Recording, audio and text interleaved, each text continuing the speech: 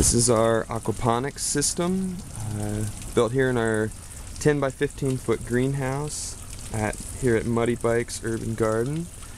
Aquaponics is blending fish production and plant production, hydroponics and aquaculture together, using grow beds and plants to filter the water. We start here with a 200-gallon tank that will have fish in it. Just got it up and running today. And we got our pump working, and it's pumping water from the tank up into the grow beds. The water goes up through a piece of 1-inch PVC and comes out here in the first grow bed, and then flows down to the other end of the greenhouse. It's about 15 feet.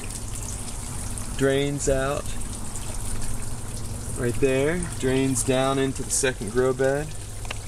Being aerated here a little bit.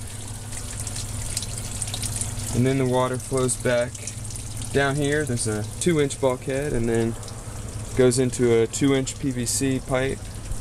Comes down to the third growing bed, and this is where the plants will be in all 3 of these growing beds.